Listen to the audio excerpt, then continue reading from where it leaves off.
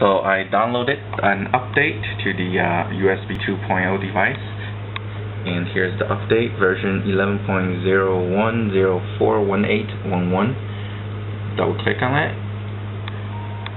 Actually, I already uninstalled actually the older version, which is a requirement. The software is just asking me to start installation. Make sure that the USB device is unplugged. Again, I accept the licensing agreement. Goes in, install some drivers,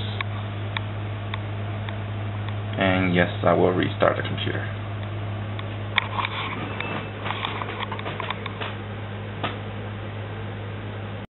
The computer restarted. The device is looking for its driver. I plugged in already and restarted the computer.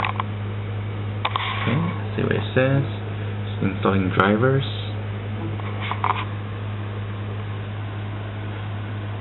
USB 2.0 graphic device number 1 has been found. Okay, let's see. Okay.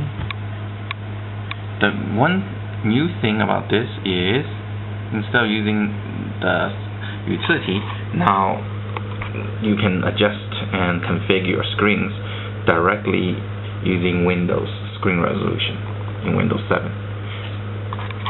This number 3 is the screen that I'm using it on TV, SG1075. This is my Dell monitor, my main monitor, and this one is my laptop monitor. Okay, it works. Also, the company with the new drivers improved a little bit on the bandwidth. Let's just play the video that I showed you in the first clip. Plays fine on the laptop. Plays fine on the main screen. Well, this is a Doctor Who from. And it at least moves. The frame rate is really slow, but as you can see, it's a lot better than a stealth screen.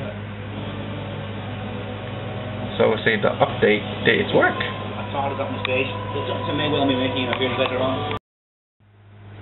And one final note, I would recommend you leaving the USB plugged in all the time.